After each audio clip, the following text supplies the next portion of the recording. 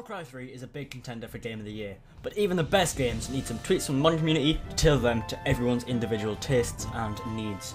That's why I have put together a list of the top 10 Far Cry 3 mods, as well as installation tutorials for each individual mod.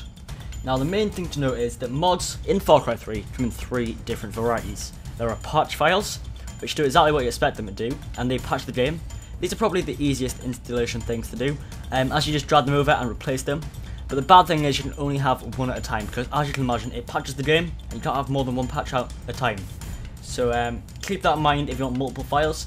The second type of mod is the hex files. Now these will require you to edit the code of certain files, which might sound a bit more complicated than the other one, but trust me, it's pretty damn simple. And then there's the bog standard swap files, where you need to swap certain files like item 1 with item B and stuff like that. And these mods are only for PC, no Xbox and no PS3, just keep that in mind if you want that, because Xbox and PC don't let you do mods like missions or textures or anything. It will let you do XP and shit, but that's not what this tutorial's about. And this top 10 is about.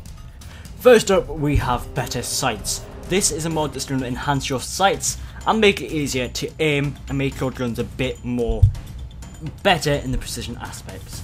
It's downloaded from the Ubisoft forums. There'll be a link in the description for every mod, so I'll say like mod 1, whatever. And how you download it is this one's a patch file, like I mentioned before, and you can only have one of these active at a time. It's in the Ubisoft directory, so you go Ubisoft Far Cry 3 data win32. Again, you just follow my directory, it'll get there again. So there's it, it's already downloaded, and you just drag it over to this little thing. It'll say do you want to replace yes and yes. You can only have one patch mod at a time. Here's the comparison shot so you can see what they're like, and here's it in action. Lovely stuff. Number 2 is attachments mod. This one adds many more attachments to guns, as well as attachments you get later on in the game to earlier items like the M1911. So you just go to here, and then you just download it from the patch and the raw. I downloaded both, raw then patch, just to be safe, but you just do the same thing, drag them over, replace them. You can have one at a time, so you'd be replacing the one you had before. So yes, and here's what you have. You have marksman, you have optical, you have red dot, you have reflex on the M1911. Stuff you would not have before, you would not have any attachments on before. Sniper rifle, SVD, customize, you can see you have illuminated scope, high power scope, a standard and sound suppressor. All these are good, because I've been wanting to have a sound suppressor on my sniper for so long, it'll help out with the let's play as well. Here we have Heraclusions mod. I think I pronounced that wrong, but still, I don't give a damn. This one helps when you're aiming, it kind of changes the FOV, so when you look down a scope, you don't just see through the scope, you see around the scope. It's a bit hard to explain, but you kind of see the area around it. It's blurred out, but it helps see where enemies are going to cover, because otherwise it'd just be like a black circle. This one is a hex mod, I believe, and I'll show you how to download that now. And as you can see, you don't just see through the scope, you see the area outside it. Minimap removal is another cool one. This one is for people who want to have a more realistic Far Cry experience and kind of minimalist. It helps with kind of getting into the game. As you can see, the minimap's gone and the health bars are grayed out, and a lot of the UI has been gone. It's kind of a UI overhaul, if you will. It lets you see more of the island and more of the enemies around you. So it's a really good thing to have downloaded. One of them, or one mod that I'm going to keep forever, or as long as I can. It's a patch file again, so what you do is you just drag it across. Don't worry, not all of the mods are patch files. Drag it across, boot up Far Cry, and as you can see, the map's gone and we can see more stuff. Really, really cool mod to have on. Ultra low configuration is another mod that it's one of my favourites actually, because this will strip down graphics, not too much by the way, and favour smooth running for smooth textures. Or maybe the opposite way around. But still, it's a really good thing. I got 30 FPS boost with this mod, so yes. It's a patch file once again, so you just drag it across, it'll replace the other ones. But for 30 FPS, I mean, come on, it's really good. It'll help out with the let's play I'm doing as well, because I was getting horrible FPS on that. You won't notice it as much when I'm recording, because I'm using fraps and that kind of caps the FPS. But yeah, it's good. Stop object blinking is another one for all the people who favour realism and all that. This one will stop the annoying blinking on enemies when they have been shot, or on kind of creatures when they have skins, or plants when they can be planted. This one's a hex mod, so what you do is you replace certain codes. Now you need to drag over the Far Cry 3 dig3d11.dll. It's in the same directory, so you just drag it across on the white one. You have to have HSD downloaded, drag it on the white bit, and then you do the replace tool. Replace the 2 bits of code that I have had up before, save it, drag it back over, and you will get this. As you can see, this is a plant we can kind of gather, but it's not flashing. Good. Improved weapon holster is one that lets you unequip weapons and kind of run freehand. It's good for when you're going up hills and climbing mountains and just doing shit like that. Because let's be honest, you wouldn't climb a mountain with an AK in your hand. It'd be a bit dangerous. You'd holster it. So it's another hex mod. You look at the two codes, search this hex array, and you just search for that one and then replace. So you just use the replace tool. At least that's what I did.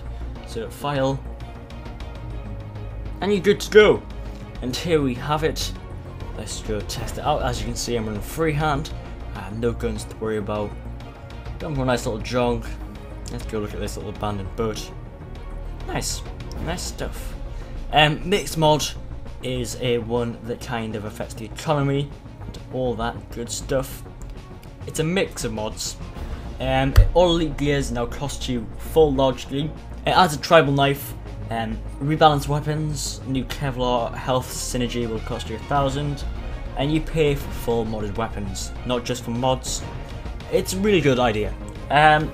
It's a patch file, so you can only have this activated, not any other ones. But what you do, as I've said multiple times in this little tutorial / top 10, is you just drag it across, move and replace. Drag, then you just put them over here, move and replace, move and replace. Click that, and here we go. As you can see, most of the items in the shop have had a price increase. If we go down to consumables, maps, all increased. It kind of makes the game a bit harder. It makes it harder to buy items, save up, and yeah, you get a new tribal knife, which is another nice add-on. So I'll equip them that tribal knife. One weird thing is though, it makes you go super fast. Not sure if that's supposed to be like that, but it's pretty damn cool. Improved weapon ballistics is another one, and this makes Farcry 3 a bit more armor-esque. And by that I mean, when you shoot a gun, it's going to have kind of realistic recoil, so it'll fly upwards and it'll do all those good things. Move and replace as per usual with patch file. Here we go. We'll try it out on these semi-willing test subjects. So I mean, shoot up and the actual gun goes upwards like that. It's quite a nice add-on. Oh, he's trying to escape. Oh well, we'll let him. And then we have new crafting and economy. So you download it from this website, like I said, there'll be a link. And what this does is it makes kind of crafting different. Like you'll have to have more skins to make certain things, like crocodile skins otherwise would be totally useless, but now you use them for different stuff. So I'm on the crafting menu here, loot rucksacks. If we go on to rugged, you can see it uses Komodo dragon skin, stuff like that. Sim wallet uses leopard skin, loot rucksacks. So yeah, everything has more items necessary, which kind of helps because a lot of the skins were beforehand quite damn useless. So that's all the mods. If you disagreed with any, if you have any alternatives, then please feel free to comment below. And if you come across any problems, then also come and send me a message and I'll do my best to help you out. This has been a top 10 Far Cry 3 mods, and hopefully you enjoyed this video.